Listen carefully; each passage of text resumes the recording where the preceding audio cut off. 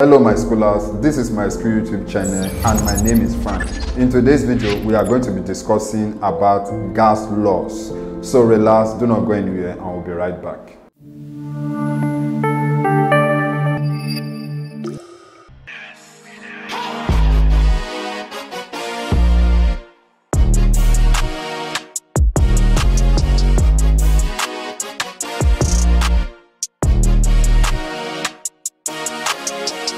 You are welcome back to my school YouTube channel. Like I said earlier on, in today's video, we are going to be discussing about gas law. So before we begin with the lesson, let's quickly run through the objective for today's lesson.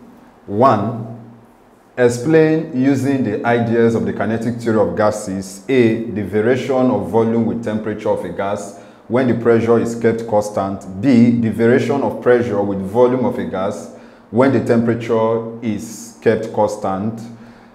2. Explain Boyle's and Charles' laws of gases. 3. Deduce the general gas law from a given mass of gas which obeys Charles' law. 4. Solve simple problems involving the gas law. And 5. Identify and use instruments for measuring pressure. So let's begin with the lesson. So basically, gas laws, these are laws that explain the relationship between pressure, volume, and temperature of gas. The law shows and explains how the property of a gas behaves when any of the property changes. So to study in detail the behavior of a gas, 3 quantities of the gas that must be taken into consideration include temperature, pressure, and volume. When these 3 related quantities are being studied, one is normally kept constant while the remaining 2 vary. For example, in studying relationship between volume and pressure, temperature is kept constant. In studying the relationship between volume and temperature, pressure is kept constant. And in studying the relationship between pressure and temperature, volume is kept constant. So let's move to the next slide.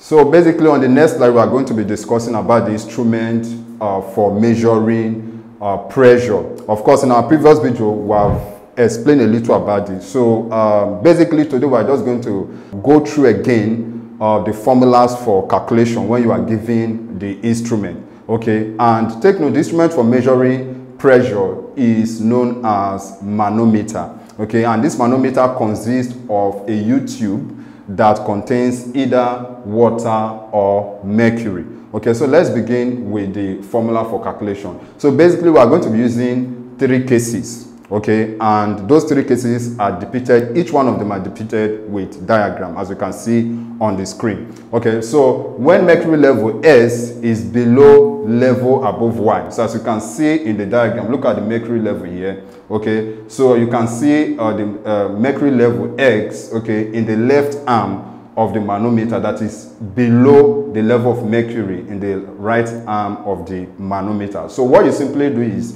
you draw a horizontal line from X to the left arm of the U-tube to cut the right arm of the U-tube and mark that point as S. Remember this theory that pressure at point S is also equal to pressure at point Y. Okay, and remember that the pressure at point X is due to the gas pressure.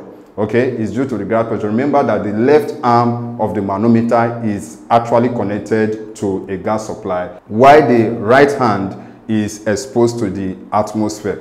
Okay, so the pressure at S is due to the gas pressure, right? And pressure at Y is due to atmospheric pressure, since that part is not connected to anything but exposed to the atmosphere, then plus the pressure due to the height of mercury, H. Okay, so having said that, so that pressure at Y is equals to atmospheric pressure plus pressure due to the height of mercury column, H. Okay, so let's move to the next slide. Now, since pressure at S is equals to pressure at Y, so that means everything you have on the Y side, we can equate it to the X side. Okay, so in that case, gas pressure, which is actually the pressure at S, will now be equals to atmospheric pressure plus pressure due to the height of the mercury column. So therefore, we say gas pressure is equals to atmospheric pressure plus pressure due to the height of mercury column. Now we have the second case. So as you can see in the diagram below, Okay, so in the figure below, the mercury level in both arms of the U-tube are at the same level. So in this case, the height of the mercury column is equals to 0. Okay, so in that case, the only pressure that is acting is the atmospheric pressure, and that atmospheric pressure is acting at point Y. So going by the theory of our calculation, which we have used earlier on, we will get that pressure at S is equals to pressure at Y, right? But remember that pressure at point S is due to the gas pressure. Now, pressure at S is the pressure from the gas, okay? Then pressure at S is equals to gas pressure. Let's move to the next slide. Okay, and pressure at Y is due to atmospheric pressure only. Okay, so that pressure at S is equals to pressure at Y. So that gas pressure in this case, okay, the case that we're considering, which is case 2, is equals to atmospheric pressure. Then we have case 3. So case 3 is when the level of mercury on the left arm of the manometer is more or is higher than the level of mercury on the right hand of the manometer. Okay, so the mercury level in the right arm of the U-tube is below the mercury level in the left arm of the U-tube. So remember our theory, pressure at S is equals to pressure at Y. But pressure at S is due to gas pressure plus pressure due to the height of the mercury column H. Okay, so pressure at X is equals to gas pressure plus pressure due to height of the mercury column H, right? But pressure at Y is equals to atmospheric pressure. But basically what we are looking at here is just how to calculate gas pressure. So let's move to the next slide so that we can see our final result. Okay, so gas pressure in this case will now be equals to atmospheric pressure minus pressure due to the height of mercury column. Okay, so let's begin with our gas laws properly. So we'll begin with the first one, which is called Boyle's law. So the Boyle's law simply involves change in volume of gas with pressure at constant temperature. Okay, so this law states that the volume of a fixed mass of gas varies inversely as each pressure, provided the temperature remains constant. So we can state this mathematically. So mathematically, V, which is the volume of a fixed mass of gas, varies inversely, okay, as the pressure of the gas, provided that temperature is constant. Okay, so that V is equals to K over P. Of course, what we have here is just a relationship, okay, showing us a relationship between the volume of a fixed mass of gas and the pressure, okay, and the relationship is that of inverse. Of course, we can't work with this. Okay, in order for us to calculate any of these variables, we have to introduce a constant. Okay, so once we introduce a constant, then our proportionality symbol will change to equals to. Okay, so that is exactly what we have here. So that V is equals to K over P, right? Where K is constant, or of course, if we make K the subject of formula, we're having K to be equals to VP. Okay, so that PV or VP or PV, okay, because it's commutative, so there's no issue with that. So that PV is equals to K, right? Or we can say P1 V1 is equals to P2 V2. So take note of this formula. So P1 represents the initial pressure of the gas, V1 represents the initial volume of the gas, okay? P2 represents the final pressure of the gas, and V2 represents the final volume of the gas. So we can verify Boyle's law experimentally. Okay, so this is how it goes. So take a syringe, we all know a syringe. So take a syringe with a plunger and trap a fixed mass of air inside. Okay, so by pushing the plunger inwards, the volume of the air decreases, resulting in an increase in pressure. By pulling the plunger outward, the volume increases, resulting in a decrease in pressure. This experiment verifies Boyle's law. So it's as easy as that. So let's move to the next slide. So on the next slide is just the setup for the experimental verification of pressure of Boyle's law. Okay, so these are the two syringes. Okay, so this is when the plunger is pulled up. So once the plunger is pulled up, then the volume will increase and that will decrease the pressure. Okay, when the plunger is pulled down, the volume will decrease and that will increase pressure. On my right hand side is the graphical representation of Boyle's law, and these are the three ways in which we can represent this law graphically. Okay, so now next let's move to the next law, which is Charles' law. So basically, Charles' law deals with change in volume and temperature at constant pressure. Okay, and this law states that the volume of a fixed mass of gas is directly proportional to its absolute temperature, provided the pressure remains constant. Let's move to the next slide.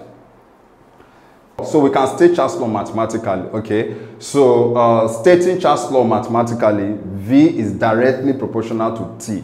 Okay, so of course this is just a relationship, so we can't work with this, right? So we have to introduce a constant so that this proportionality symbol will change to equal to. So by the time we introduce a constant, we'll now be having V to be equals to KT, okay, where K is a constant, or we can as well have V1 over T1 is equals to V2 all over T2, okay, where V1 is the initial volume of the gas, T1 is the initial temperature, while V2 is the final volume of the gas, and T2 is the final temperature. So just like Boyle's law, we can as well still verify Charles' law experimentally. Okay, so you take a glass container with a fixed amount of gas and immerse it in a water bath. So as the temperature of the water bath is gradually increased, the volume of the gas inside the container increases, demonstrating Charles' law. So this is just the experimental setup for the verification of Charles' law. And by this law, Charles concluded that the volume of a fixed mass of gas at constant pressure increases or decreases by 1 over 273 times the quantity at 0 degrees Celsius for each 1 degree Celsius rise or fall in temperature. So this is the graphical representation of Charles' law. Okay, so from the graph we can see that at constant pressure the volume of a fixed mass of gas increases linearly with temperature. So let's move to the next slide. So on this slide we are going to be looking at the application of Charles' law. So Charles' law finds many applications in our day-to-day life. Okay, here are a couple of examples. One, hot air balloon rises because the gas inside the balloon expands when heated, which decreases its density and makes the balloon buoyant. Okay, another example is in cold weather, the capacity of our lungs decreases, making it harder for athletes to perform and for people to go jogging. This decrease in lung capacity is due to the contraction of the gases in the lungs due to the decrease in temperature. So let's move to the next slide. And also with the knowledge of this Charles' law, okay, we can be able to convert from degrees Celsius to Kelvin. Okay, so the temperature on a Celsius scale can be converted to Kelvin simply by adding 273. So 0 degrees Celsius is equals to 0 plus 273 Kelvin. The lowest temperature possible here is minus 273 degrees Celsius. Another temperature with each 0 coinciding with minus 273 degrees Celsius is called Kelvin temperature scale, which is sometimes referred to as absolute temperature or thermodynamics temperatures. So this is where we draw the curtain for the preview of today's video, but you can watch the complete video by simply clicking on the link in the description below, and that will take you to my school website. There you have to subscribe to enjoy or to watch the complete video. Now in the complete video we discuss about pressure or Gay-Lussac law. We also talk about the application of Boyle's law to air bubbles in water body. We also talk about the explanations of the gas laws using kinetic theory and many more. I believe you enjoyed the preview of the video you just watched. If yes, please do not forget to hit the like button, click the subscribe button, and lastly, put on the notification bell to get notified as soon as we upload the next videos.